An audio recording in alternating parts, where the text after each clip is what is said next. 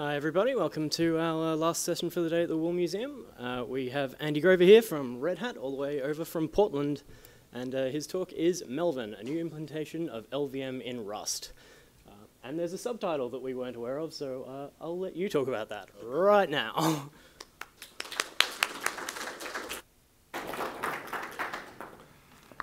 Thank you. Thanks for having me here at LCA this year.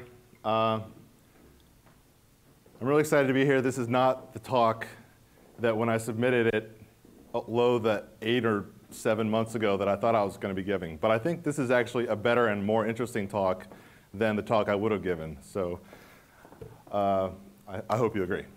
So since that talk, Melvin, the project written in Rust that I was going to talk about has become defunct. But it has had a child before it became defunct. So I'll also be talking about its child for you. So, but still talking about Melvin, but more in the things we learned kind of sense, rather than this is something awesome that I expect you all to go use. So this is a pretty technical audience, so I'm assuming that most, if not all of you, know what LVM is, have probably used LVM or had your installer configure it for you. But just to just kind of go over some of the terminology that LVM uses and that we'll be getting into more about later in the talk. So LVM is a way to provide a little bit of abstraction over your disks or your disk partitions. So down here at the bottom, the blue boxes are meant to represent like hard disks. And instead of partitioning those just with normal partitions, instead you can give them to LVM. They become physical volumes, and they get grouped in something called a volume group. And then from that volume group, you can create logical volumes, and these logical volumes are better than the volumes that you could have created on the disks themselves. You can expand them more flexibly. You can make them redundant, so you can lose a disk and you're still okay. There's a variety of different things that LVM lets you do that makes a logical volume better than just the straight volume off the disk. So LVM really consists of three major pieces of functionality to make this happen. One is that it has to interact with the Linux kernel's device mapper subsystem. That's the real engine behind the real way that you can take, it lets you map some disks and then create more disks on top that have more interesting capabilities. So that's the real thing that's doing all the work. It's this kernel code. So that's the first thing that it has to do, is kind of tell device mapper what to do. The second thing that it has to do is it has to, your LVM configuration needs to be persistent across boots. So that has to be stored someplace. The way that LVM stores it is that each of these physical volumes, there is a PV label and a PV metadata area, and it gets stored in each individual disk. What that means is that if you come up and you only had 2 of these disks, it's still going to be able to get to that metadata and find it, and hopefully bring up the volume group and bring up the logical volumes. So configure device mapper, read and write the metadata. The third thing it needs to do is it needs to handle the command line, parsing the command line that the user or a program constructs to tell LVM what to do. It has to parse the command line and say whether that's a good thing to do or whether to disallow that. So that's not, and this has become actually a significant piece of what the LVM code does. As LVM has matured over the years, the number of different kinds of logical volumes has grown. And so with that, the command line interface has had to become more sophisticated to tell it to do these different things. And there's kind of a combinatorial explosion of the different things that you can pass for a given command line arguments. And so that's actually a large part of what a large chunk of the LVM code. So on top of this kind of basic structure, like I said before, there's high availability. There's using SSDs as a cache for slower spinning Rust drives. there's thin provisioning, there's encryption, all these things LVM does. The one thing that LVM doesn't do is have a programmatic interface. Early on, the LVM engineers made a decision that pretty much the command line was going to be the way that you talked to LVM, which is great if you're a sysadmin, you're configuring LVM at the command line, you're familiar with the command line. If you're a program, this is less optimal. You have to build a command line, you have to send it, you have to shell out and send it to LVM, and then you have to parse the responses. So that's pretty unpleasant. So what that has meant is that every application that wants to configure LVM kind of has a wrapper, a programmatic wrapper that they've developed around that command line interface that really does what they want, and lets the rest of their program use the LVM in a programmatic way. So that LVM decision to kind of just say the command line is the only way to do things, that made things easier in the beginning, but as time has gone on, as automation has become more important, I think that's become a more and more painful decision for the rest of us. So I'm one of those people. I was trying to write some related block device code and wanted to use LVM and was frustrated by the fact that LVM didn't have an API. And one possible solution to this that was a little out of the box came to me by looking at the way that LVM works. LVM, all the different LVM commands like pvchange or lvcreate, or there's about 30 or 40 of them, they all resolve down to a single binary.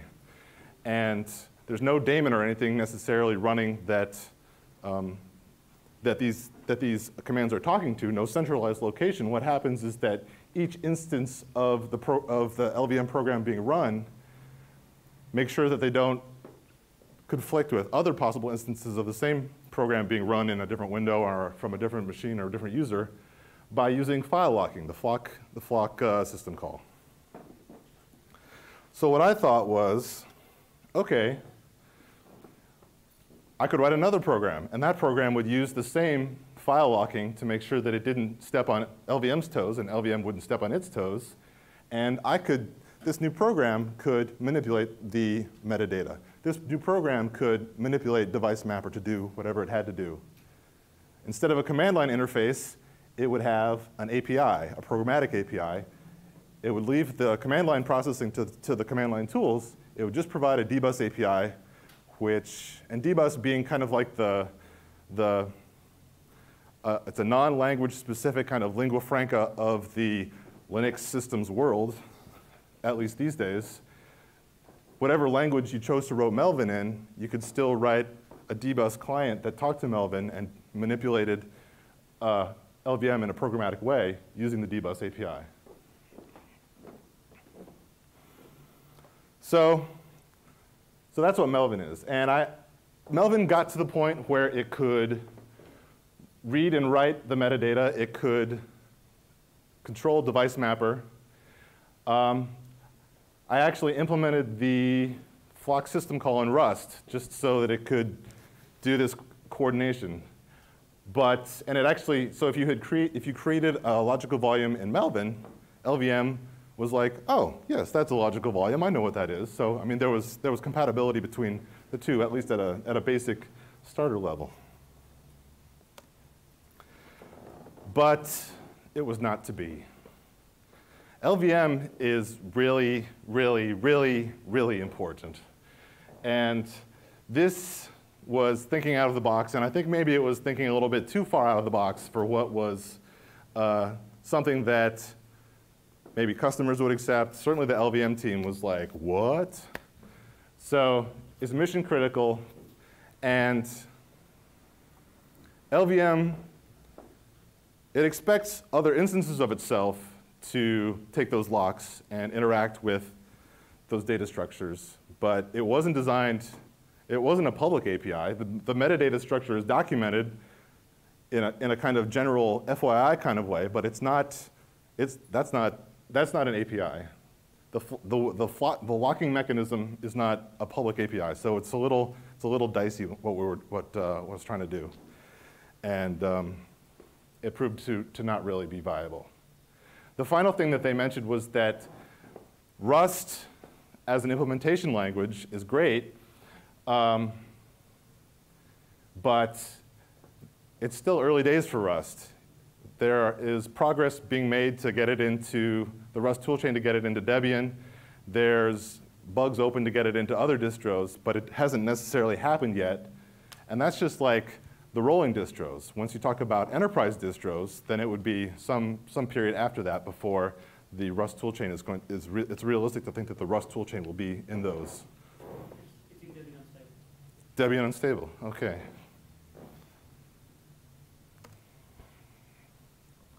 So I know a lot more about LVM now. I grepped through the LVM code a whole lot, found a couple bugs.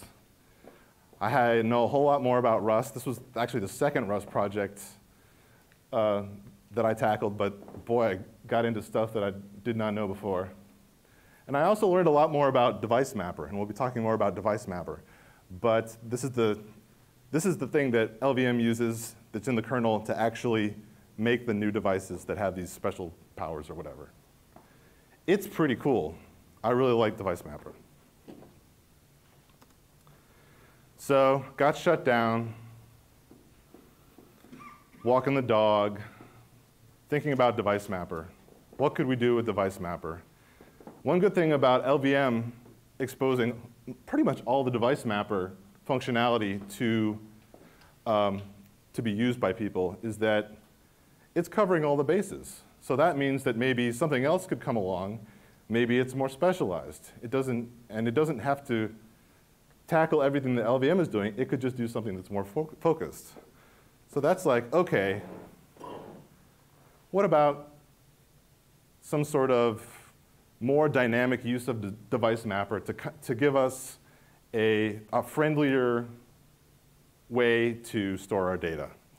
LVM does everything. You can go super deep with it. Maybe let's go the other way. So this is the idea for Froyo. You have, and this, if any of you are familiar with Drobo, the Drobo product, this is kind of draws inspiration from that. So you have some number of disks laying around. They're not the same size. You just give them all to something, and then from that something comes a file system that does everything, and your data is safe, and it never runs out of space, and you don't have to worry about tweaking parameters. If something goes wrong, it handles it, that kind of thing. So Froyo. Drobo plus free plus YOLO is Froyo.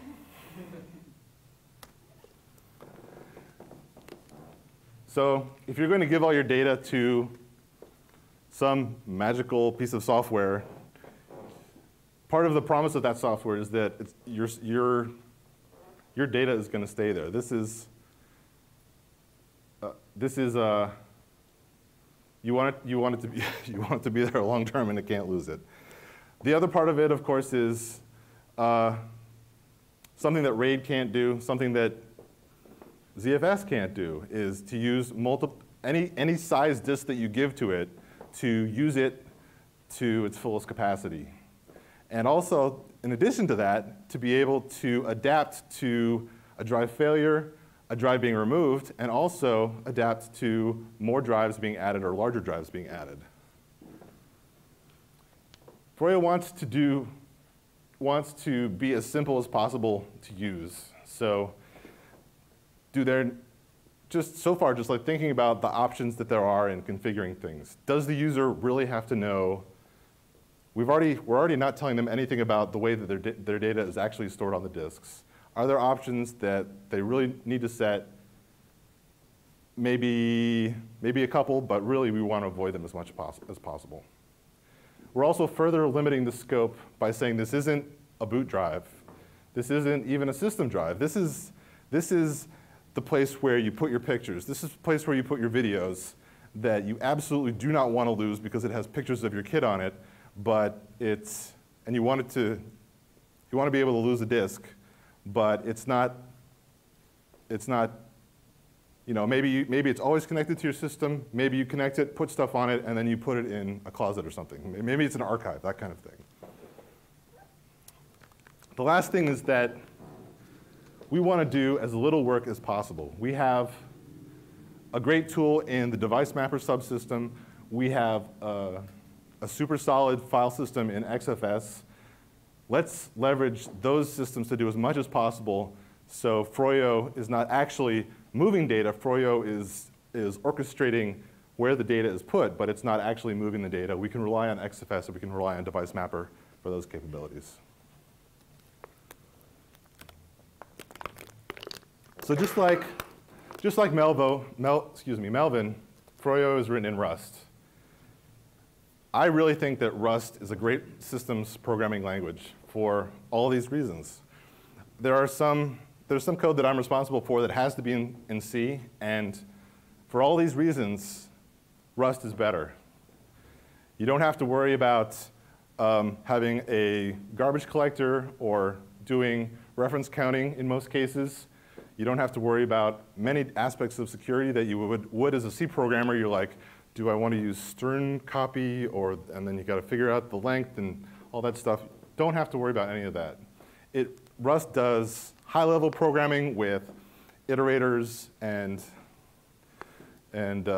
functions and all that thing really well. It also does low-level. So in addition to Froyo, one thing that came out of Melvin and that Froyo uses is that we pulled out the device mapper specific code into a library. So it's doing the grotty work of dealing with the device mapper ioctls and letting Froyo handle all the high-level thinking about where the storage needs to be. And it's got, in addition to that, it's thread safe, and probably the most, well, I don't know if it's underappreciated. I feel like it could be appreciated more is the Rust package manager cargo, which for a C developer, or even for a Python developer, it's really a revelation. It takes a lot of things that were pain points even with a package manager and gets rid of them and makes it really easy to incorporate code that's been made into libraries by other developers. For device mapper, specifically Froyo right now uses those DM targets. We want to use XFS, like I said before. And the last thing is the dbus API. I think this is really important, not just for the reasons that were important in Melvin, but specifically for Froyo. So if we talk about the Drobo disk array, it was a box that you put disks in, but it had lights on it, so you could see which disk was active, and it would indicate the status of the overall array with those lights. It had a set of lights that indicated how full it was. The third thing is that you could know what disks were being used by Drobo because they were actually inserted into the hardware device. So if we're doing everything in software, that's not something that we're going to have. With Froyo, I mean, maybe you have a couple disks in the system, in an enclosure, but then maybe you have a single other disk by itself off in its own enclosure. And Froyo needs to handle that situation. But that means that we don't have that hardware solution to lean on. We need to make it easier to write software notifications for is the device getting full? Is the device in a critical state? And I think dbus is the way to do that at this point. Finally, it's important for the command line tool to be a consumer of that API. So we're eating our own dog food and making sure that it's rich enough for anybody to use it in its full capacity. So let's look at a specific example of what Froyo might do if it was given 4 disks of differing capacities. So it just basically makes multiple RAID devices that maximize the amount of space that can be used across the disks. So we're going to lose the capacity of the largest disk because the RAID is going to need that for its redundancy information. So the capacity of this is going to be 5 terabytes, 1 plus 2 plus 2, and the 3 terabytes is going to be unused. And in addition, we can't make use of this little bit at the bottom because we don't have another disk that we can establish redundancy on for those disk blocks. So then imagine those two RAID device targets that we just created on the last slide. And then on top of them, we're going to build using more device mapper targets. We're going to have a linear target that's going to use blocks from both RAID devices to create a data device and a metadata device that then become a thin pool DM device. Then from that thin pool, we can create thin volumes, and these thin volumes this gives us a copy on write functionality. So the file system on top, the XFS file system on top, uses disk blocks. Those are taken from the data device, but the XFS file system could potentially be much larger than the actual disk blocks that are being used, and therefore the data device will be typically much smaller. Although, if you do fill up the XFS file system, then that's an additional thing that you have to worry about with thin provisioning.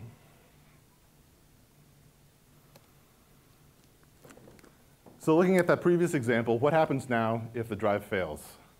If a drive fails. So the 1 terabyte disk is bad.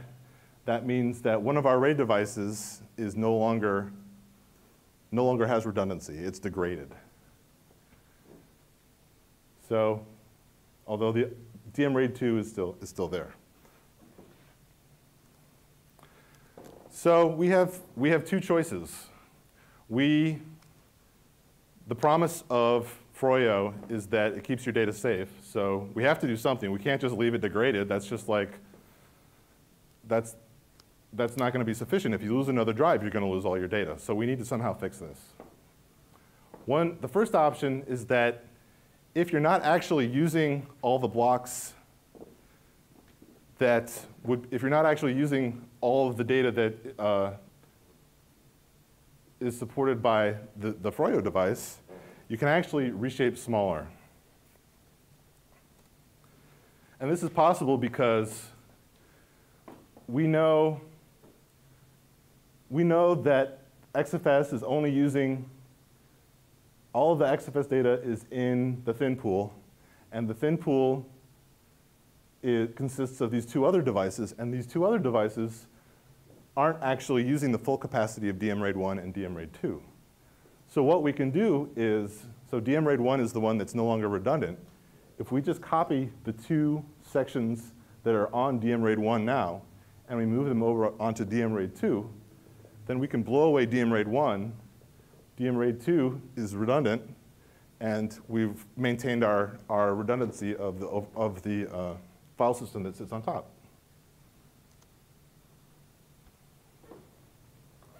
Another option is if the user, yes, question? Is that information you get from XFS? Like, how do you know where those spaces are? So XFS is using, we've told XFS that it can use a huge number of blocks.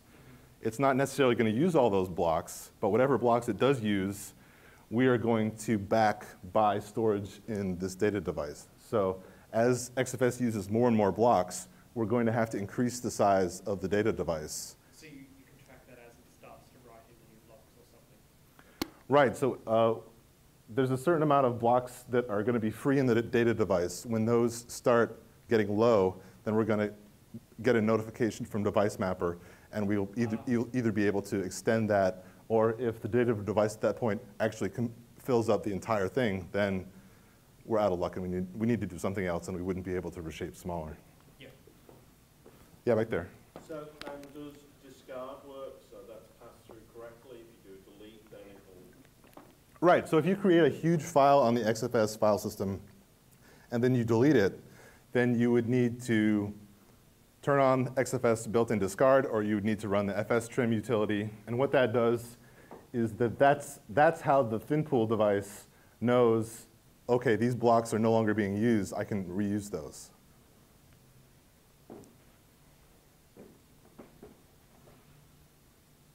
OK.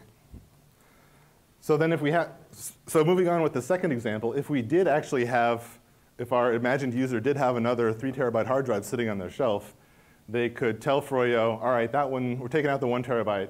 We're putting in the new disk. We're going to give it to you, Froyo, to manage. And that means that DM RAID 1 can reestablish its redundancy by doing its thing on the first part of the new 3 terabyte hard drive.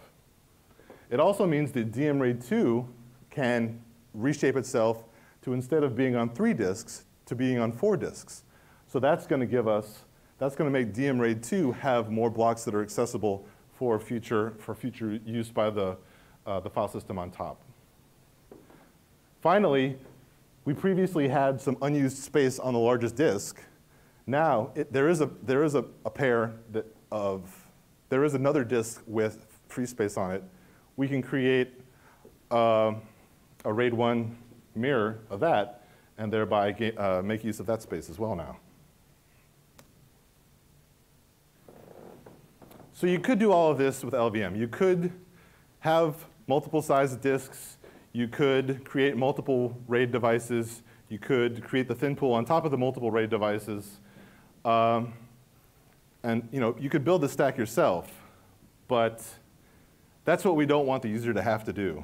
LVM is a powerful tool for maximizing the capabilities, but that requires that the person driving LVM have a lot of experience. And maybe we have experience when we set it up, but then it's a couple years later and the disk fails, and we just don't want to worry about it. This is something that can just take care of that for us and help those of us who don't use LVM every day. Question? Maybe you're going to explain, how are you tweaking TLER? So, okay, the question is, how are you tweaking TLER? TLER is a drive parameter that, instead of trying really hard to read read a sector on the disk that's marginal, it just kind of gives up after a while because, well, if you're in a RAID set, it's just quicker to get from one of the other disks rather than trying really hard if it's not the only copy. So the idea with Froyo is that there is that daemon, there is that monitor there the whole time, and the creation of the configuration of the individual disks in the Froyo set are controlled by Froyo, and it's just, okay, I'm adding a new disk. I know that all the storage on it is going to be going to be redundant, so just set the TLER using. You actually do that from Linux. That used to need special drive boot image from Western Digital or someone to poke the bit. Okay. I read a blog post that said that there was some other tool that could do it. So this is something that hasn't been done but could be done, I think. If it's possible to do, then Froyo can do it. If it's not possible to do, then Froyo can't do it.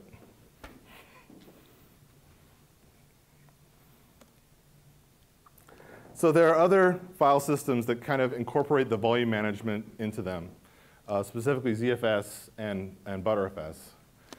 So when it comes to ZFS, I actually looked at ZFS as like something that maybe, hey, can I do device mapper-based ZFS?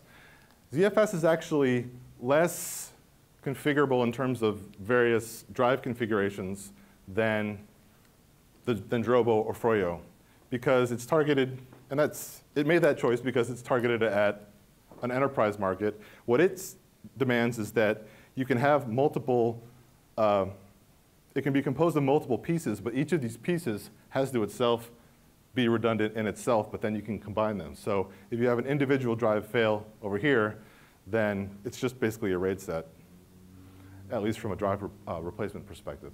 And of course, the other issue with ZFS and ZFS on Linux is the licensing thing, which is really disappointing to a lot of people, but that's the way it is right now. When it comes to Btrfs, I think Btrfs has the promise, one of the promises that it makes, one of the capabilities that it claims is that this is something that could potentially be done by Btrfs. So to that, I would say it's always good to have alternatives in the open source world. This is a completely different approach. So I still think this is an avenue worth exploring, even with the existence of Btrfs. So the current status of Froyo is that the superblock metadata formats are in place. Froyo can create all the layers that I was showing you before. It can create the RAID slice, the multiple RAID volumes, thin pool, create the XFS. A Froyo device can work in degraded mode. Various things extend the way that you'd want them to. The dbus server part has been documented and implemented. The part where I was talking before about Froyo using dbus to kind of talk to it, the Froyo command line tool using dbus to talk to the server component, that's not there yet. That's something I'll definitely want to be working on in the near future. Other things that I'd like to work on in the very near future that are missing right now is that monitoring aspect. Getting the events from the various devices when things fill up and auto-expanding. Seeing when one of those RAID volumes fails and then alerting the user over dbus or whatever. All that stuff is not there yet, and I really want it to be there really soon. The other and probably the most challenging algorithmically and computational part of Froyo is just the reshape thing that I was talking about. Reshaping bigger isn't really that hard. You've got, in that example before, you want to be able to have that 3-legged RAID volume and expand it to 4 legs. That's actually something that is being worked on right now. It's not in the upstream kernel yet, but that's something that we could take advantage of. But it's also the being able to reshape smaller and figuring out when you can reshape and when you can't reshape. I think that's a really interesting, and how you make that happen, the series of steps that you take with moving data, creating intermediate LVM, device mapper devices to move data around to kind of orchestrate that happening, I think is really interesting. And the cool thing is that it's not a cliff that has to be climbed. It's a series of milestones. First you get reshape larger working. Then you get the easy cases of reshape smaller working, and then you can tackle the more difficult cases.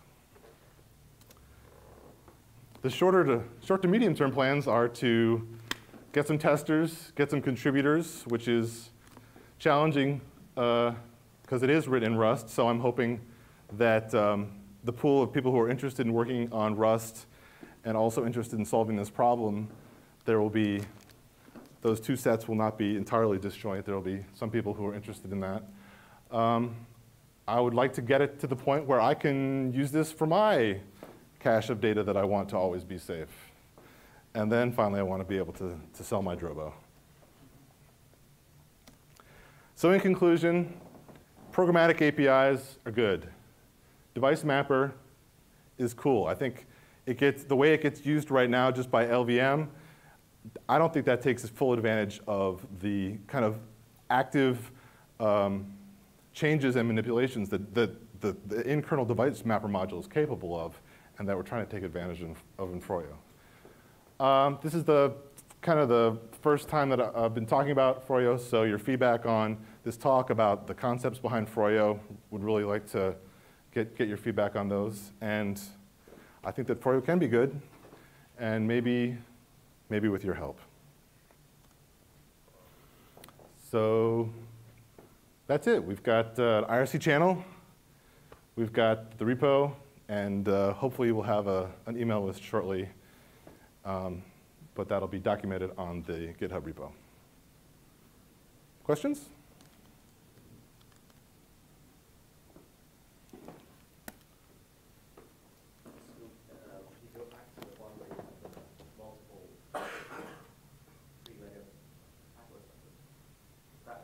Okay, that one. So in this case, we get the DM rate 1 and DM rate 2, but they're on the same drive. So could you like squash them together? Yes, you could, but you would have to. Oh yes, I'm sorry.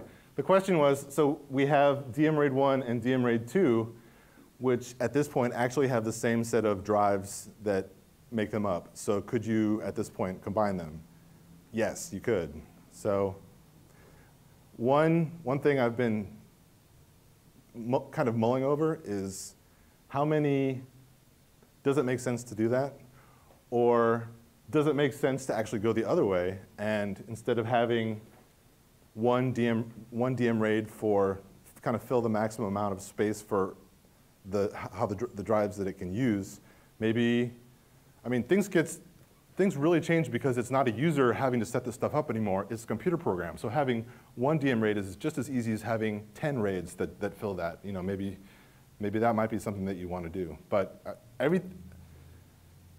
having things be done by the computer instead of having it being done by the user opens up a lot of, because you just have to figure the algorithm out once. You don't have to do it each time something goes wrong. You have to figure out what you have to do. So I think there's a lot of promise for different things that you could do. We've got a fairly deep stack of abstraction, and do you have any idea what kind of performance impact that has? No. The question was, what do I think the multiple layers of the device mapper stack, what impact will that have on performance? And the answer is I don't know. Maybe less than encryption. It would probably, I mean, none of these are terribly, the gentleman said it might be less than encryption. I don't think it would be that much, but I would also say that, you know, kind of the design goals for Froyo, performance wasn't necessarily one of them. So, and I would also say that Device Mapper gives us other tools that might, if performance is important, that instead of worrying about that, you just add the capability to use some kind of caching device to Froyo, and that would be the way to get performance rather than optimizing the base mass storage to performance necessarily. It's really about the flexibility and the performance. That's another kind of difference between the Drobo device and the Froyo is that we're using the host processor. We're using disks that the host processor can see. One problem that a lot of people had with the Drobo is that it showed you one disk and kind of did all of these things, had the multiple disks behind there, and so you were using the CPU on the device rather than the CPU, rather than the host CPU, and the host CPU is always going to be more powerful in the long run. So that gives us more options. Oh, in the front, and then. Oh, I just wondering, have you considered dedupe in any way? The question is, I didn't understand how hard it was. Okay, have we considered dedupe? That would be, again, we're relying on Device Mapper and XFS for pretty much all the capabilities that Froyo is providing. So if the DM thin target gained the ability to do dedupe, then that would be something that we would want to, we would use that capability, turn that on to achieve that. Yeah.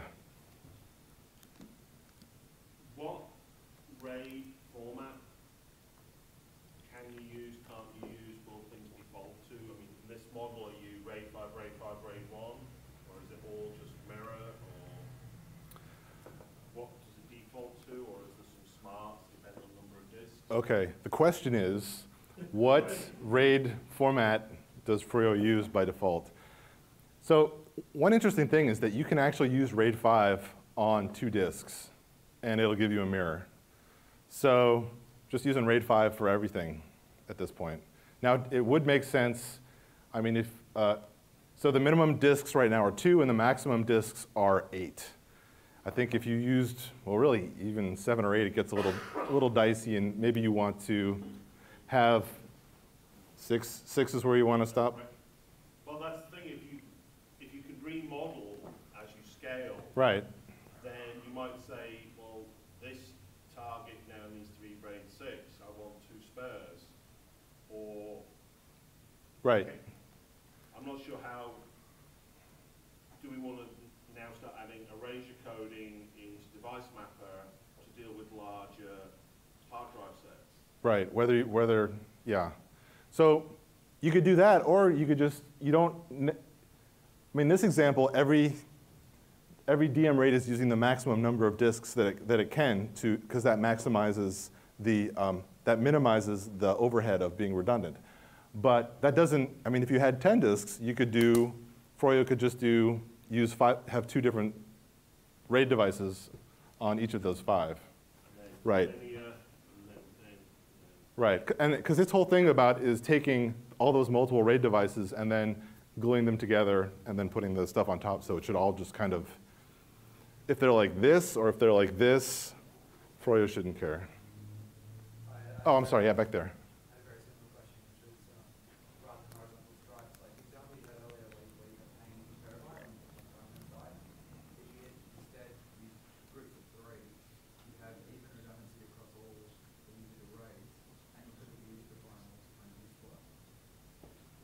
If you had done 3, 3, and then 1, and these 2, Something like those 3. that's a great point. So, That's, yeah, so is there a concern to have equal sort of probability of failure across all bytes on the entire logical logic? Or that's not something that Froyo does right now, but that sounds, okay, the question was, are there different ways, rather than kind of this greedy algorithm for making RAID devices, could you use a less greedy algorithm, but then that would give you better redundancy, and do you want to, ensuring the probabilities against drive failures across all the drives? That's a good point. That's not something that it does right now, but that would, if it increases the reliability, then that would be, that's an algorithm that would probably be a good thing to do. Do you have any particular, preferences or reasoning behind what the amount of redundancy that you want? Because I'm looking at this and I've been thinking about like ways to do something like this with Ceph, and essentially a one box Ceph installation that basically allowed you to plug drop new disk in, however, and then they would be added to that. And Okay. that kind of approach of, I guess, like I have a chunk of data, I want it redundantly stored somewhere else, and then just manage things around that. Right. So your question is, why don't you do something like Ceph? Well, more, there's a difference between Mirror and RAID 5. Right. RAID 6 and so on, the levels of redundancy, but the Ceph approach of, I have data, I want to duplicate it, and now potentially more duplicates to achieve that redundancy, and then present that. Okay, so the user specifies the redundancy parameters, and then the subsystem kind of figures it out, is kind of the goal. Yeah, when I was listening to the Ceph talk, I was like, Froyo is like Ceph, but on a single system. I think there was like alarm bells going off in my head listening to that. So yeah, there's a lot of, so that's like Ceph is across clusters, but this is like each disk rather than the cluster. Maybe a comment kind of like that. It seems like either a constraint problem or a constraint optimization problem to plan out how you lay out the devices on the disks for whichever redundancy options the user would prefer. Would you consider like using a solver to do the planning, including the planning of how you reshape it?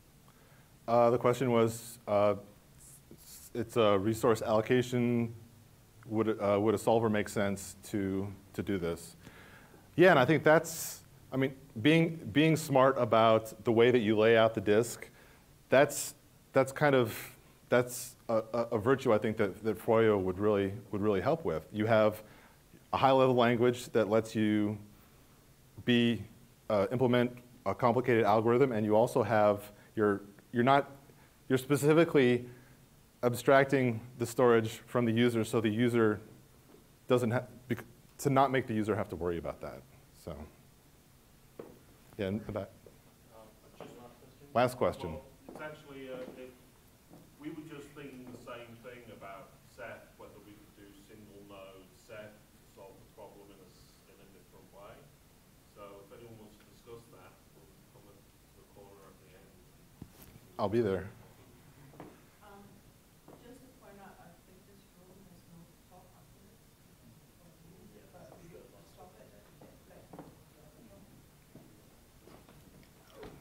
All right, thank you.